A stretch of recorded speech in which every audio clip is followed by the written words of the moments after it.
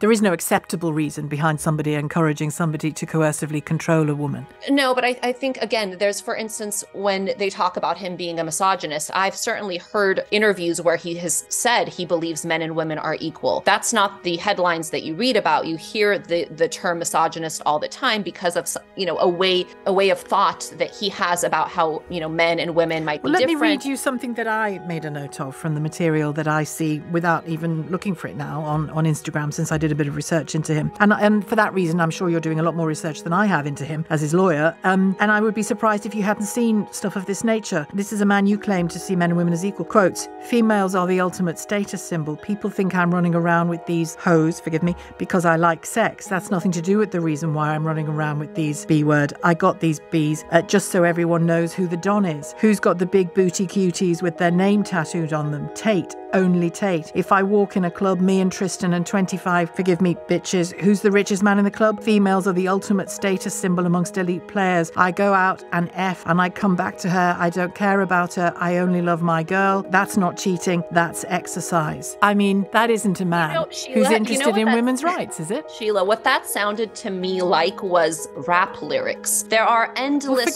forget rap lyrics. It was him speaking. But he is a he public said it. person. But this is the thing. Why are you drawing a difference between something Andrew Tate, a public persona who obviously he's come out and publicly said a lot of what he says is satire. Yes. A lot of what he says is satire. Yes, it's satire. But are we arresting rap artists for Tina, their lyrics? Forgive me. I'm not interviewing a rap artist's lawyer. I'm interviewing the lawyer of a man who is being held in extended custody in a Romanian prison on charges of people trafficking. But that's the point. The point is right now, that's not what he's jailed for, right? But I think there's a difference between the things he says publicly as part of his public persona and who he is as a private person. So you're not seeing him talking about his children. You're not seeing the family man side of him. The statements that you're reading or the quotes that you're reading, and again, it's a little hard for me. I don't know the context, but whatever those statements are, if those are statements he made, that is part of a public persona, which again is very different than the private individuals. And he's not in jail for those statements, much like you cannot put a rap artist in jail because his lyrics might be offensive and they might talk about, the B word and the hoes and the things that, again, may be very misogynistic, but you cannot jail someone for that. And it's a slippery slope when we take comments that somebody makes on a platform like TikTok or social media for a certain type of fan base, for a different intent, and then we use those statements against them for unrelated. I understand the distinction. I absolutely understand the distinction, but it isn't making your job any easier, is it, Tina? That routinely and very easily you can find this content. Well, it doesn't make my job easy. Anytime there's a high-profile case like this, and there's a lot of opinions, and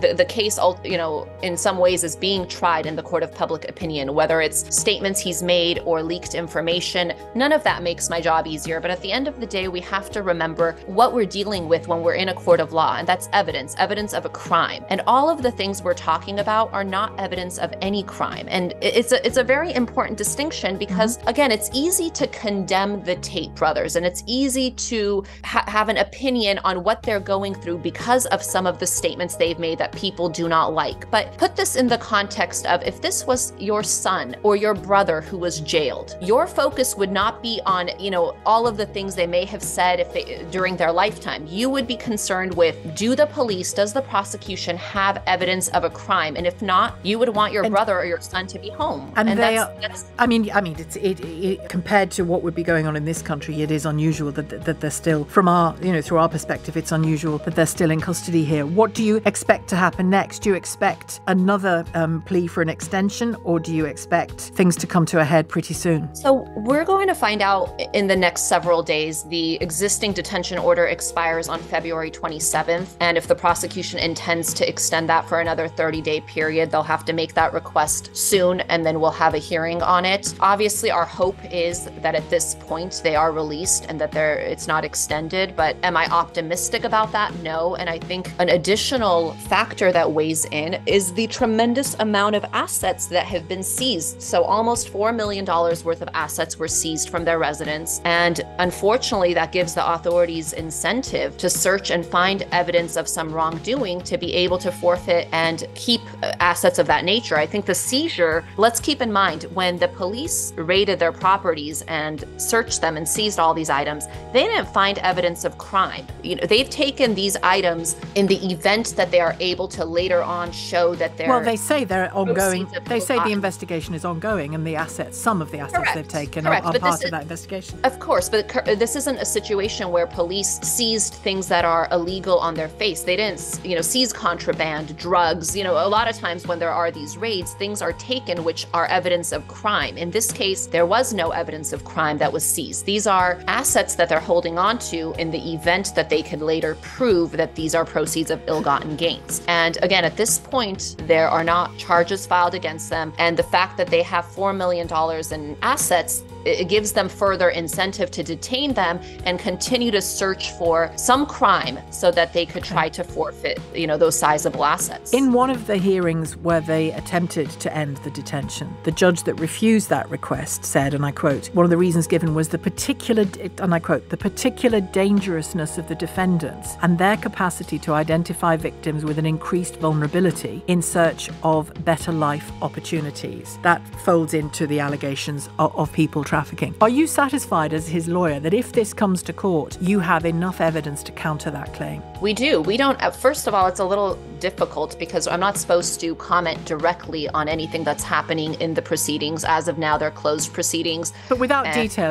I don't think there's been any evidence that they're a danger to the community in terms of committing crimes. Again, I think at this point, they haven't been charged with crimes. These are two individuals that have absolutely no criminal history. So I think that's a far leap to say that, they have potential ability to influence people. Again, we're trying to punish them for their ideas and for their thoughts and their freedom of expression, which is what we're not supposed to criminalize. And I think it's a very dangerous place to be headed. We've been hearing today from fathers in particular for some reason today that their young sons are interested. He is appealing to them for one reason or another. When he isn't talking about women, he often alludes to soy boys, meaning weak boys, and talks about depression not being a real thing. And has alluded to the fact that if he ended up in jail, he'd be depressed because of his circumstances. Is he depressed in jail? How is he coping in jail? I wouldn't say he's depressed. I think